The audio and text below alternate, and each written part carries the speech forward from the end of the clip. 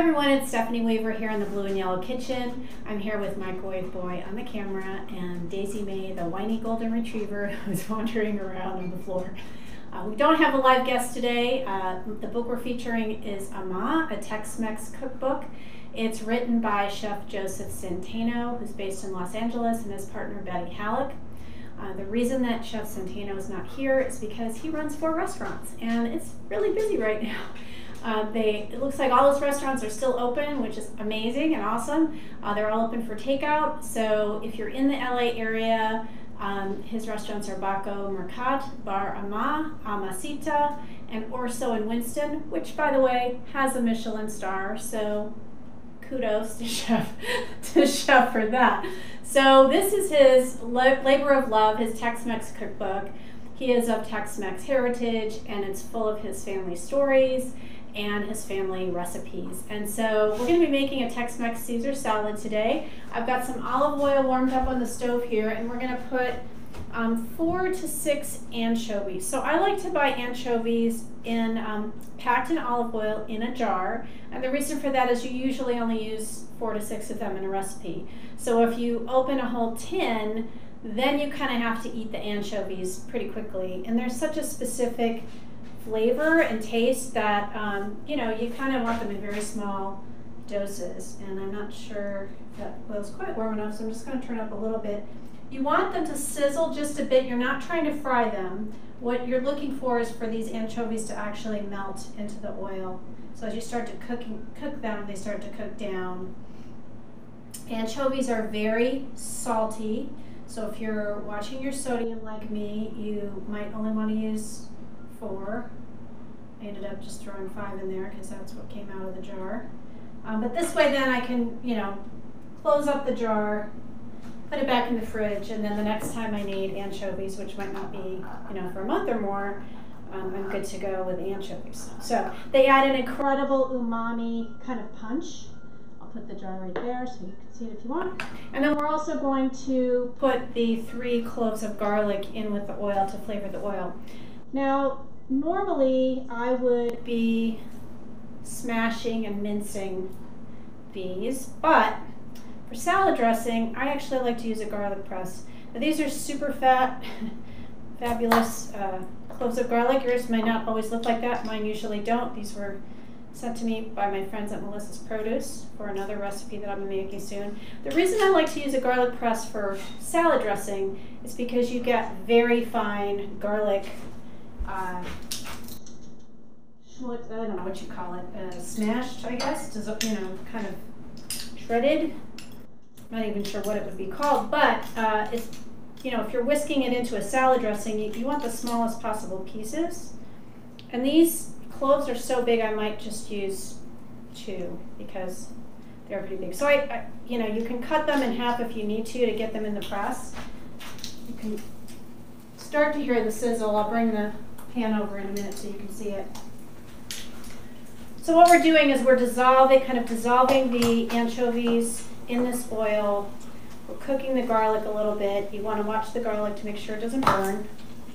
Like I said, I may just do 1.5 because these are so big. Ooh, smash. It's very satisfying. I'm not sure why, but I find using the garlic press to be very satisfying. All right, so now I got to keep an eye on it because I don't want anything to burn over here. Whoa, okay. Watch out, Daisy. Back up. Okay, so that's a lot of oil. You really want to watch your temperature. But what you're looking for, so I'm starting to see the garlic getting golden, and I'm wanting these anchovies to kind of break down. So you don't want it to be too hot, because you don't, like I said, you're not trying to fry them. You just really want them to start to just kind of dissolve. And that's what you want, is you want these, and I'll bring this over and show you in just a second. Okay, I guess I can do it now. So, is that a good spot for me to hold it there, my poor boy? So you can still see these are still pretty whole, but some of them are broken down into pieces. Chatty. So something fell on the floor. We can't figure out what because we clean the floor all the time. But and she also, as I've mentioned in earlier shows, she really just lays around until she knows we're filming, and then for some reason that gets her all juiced I'm beginning to think it's the food. Yeah, well, it could be the food, yeah, because she knows that we're cooking. Mommy is not as good about giving treats from the kitchen as Daddy is, so. All right, so I think I'm going to let that, I think I can break that down a little bit more after it cools. So I'm going to turn that off, do the rest of the dressing. So what we've got for the rest of the dressing is mayo, Worcestershire sauce, Dijon mustard. So we're going to start mixing that together. And I'm on a low sodium diet, and I'm also generally gluten-free. I try not to eat a lot of dairy. This is definitely not a migraine-friendly recipe because there's a whole bunch of migraine triggers in here. All delicious, of course. So, you know, what we've learned, what I've learned since in the 5 or 6 years since I was diagnosed is kind of how much of certain things I can tolerate. So that's the start of the dressing. I'm going to zest a lime. And so let's talk for a minute as I'm zesting about Caesar salad. So if everybody probably has had Caesar salad at some point. Who is Caesar? Yeah, so who is Caesar? So he's actually was local to this area. So he is an Italian immigrant named Cesar Cardini. He lived in San Diego, and at the time the border was very porous, meaning you could just go back and forth very easily, like it should be now. But that's an aside. And he had a restaurant called Caesar's in Tijuana, which is right on the other side of our border here. And so the lore is that he was running low. It was 1924. They were running low on supplies, and he kind of didn't have a lot in the kitchen.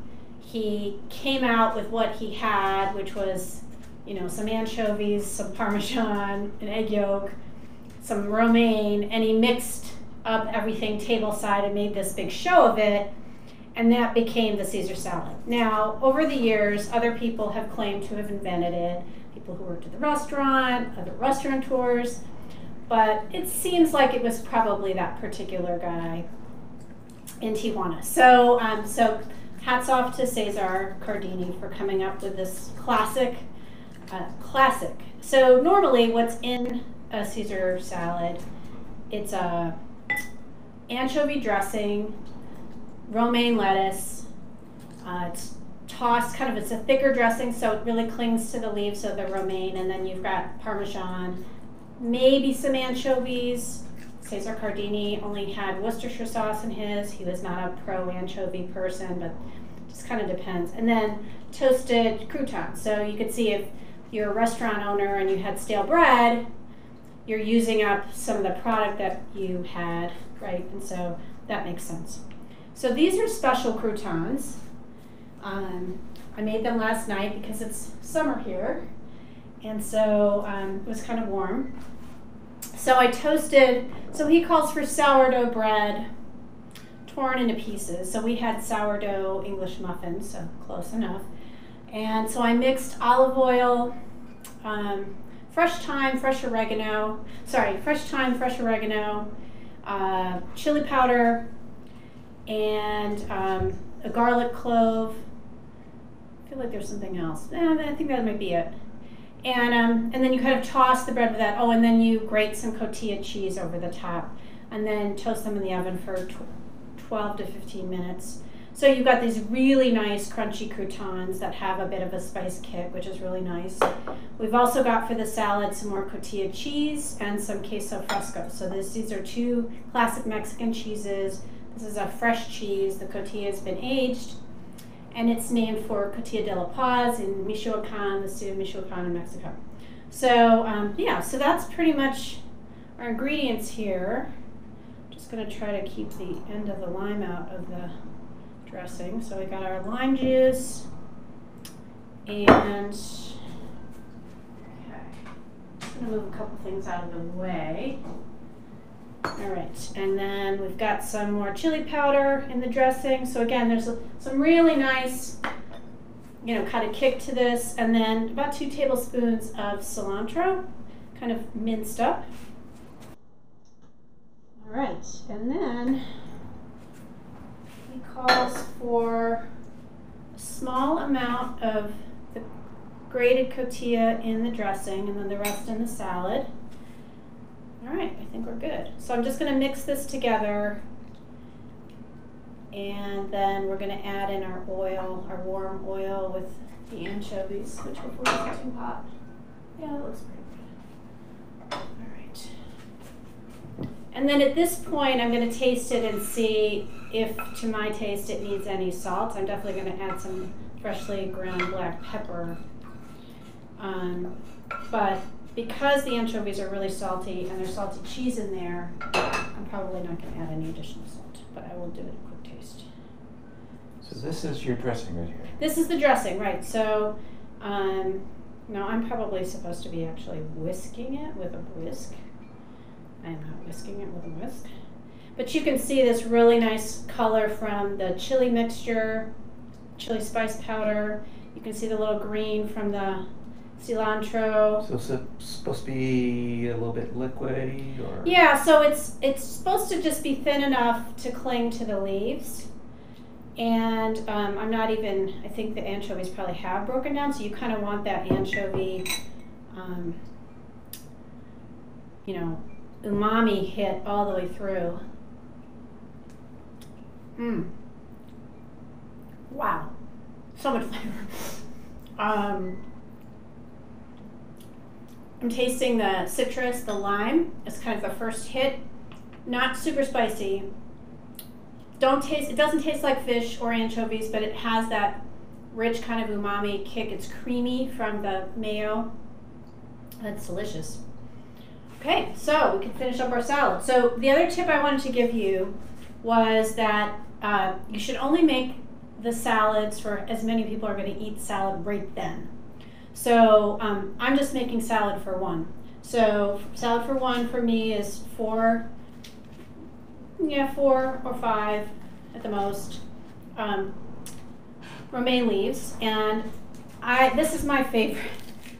I love using the scissors in the kitchen. I don't know what it is. It's really satisfying. You don't have to have a separate knife. You don't have to have a separate cutting board.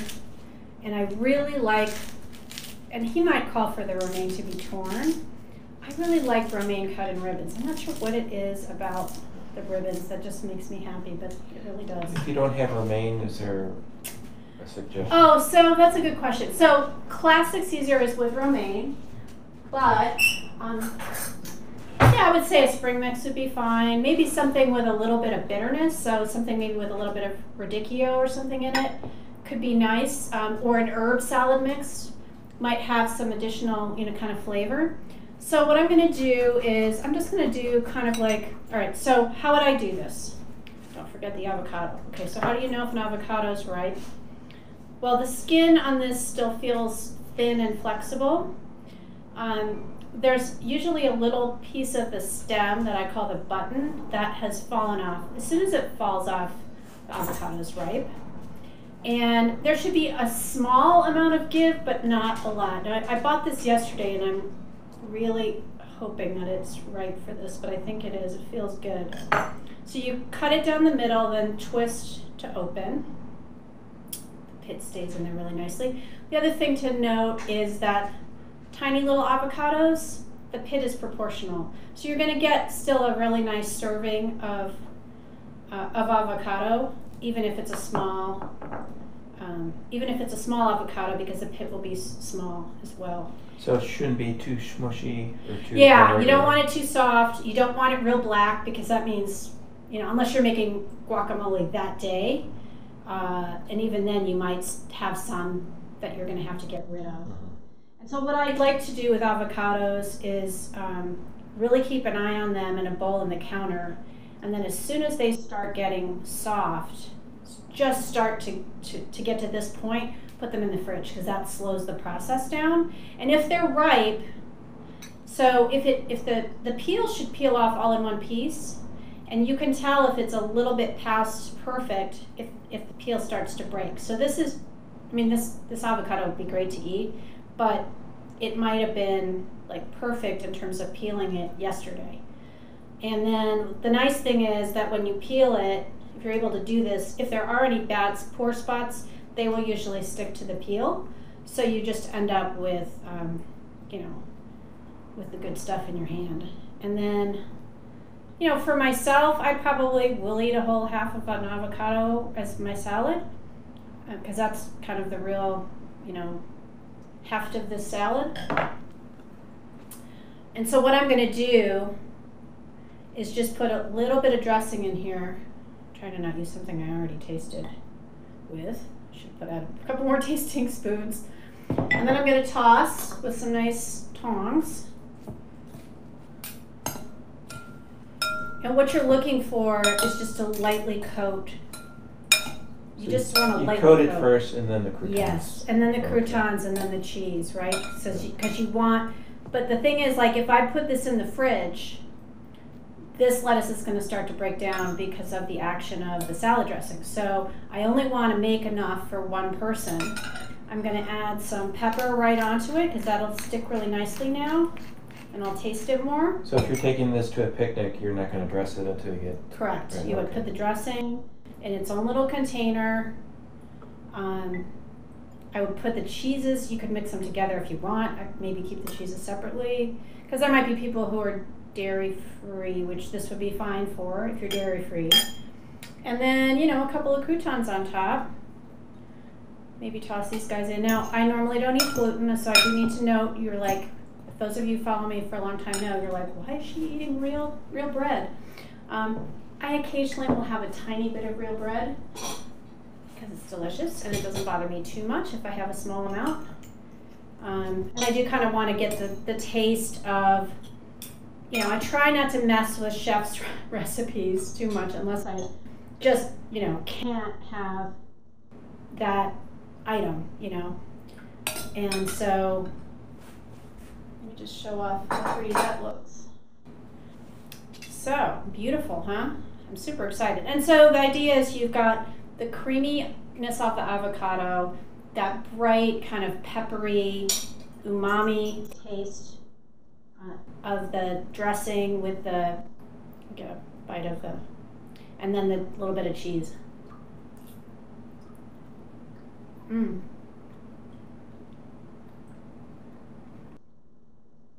the crunch of the crouton, which is really good. It's delicious. What I love about his book,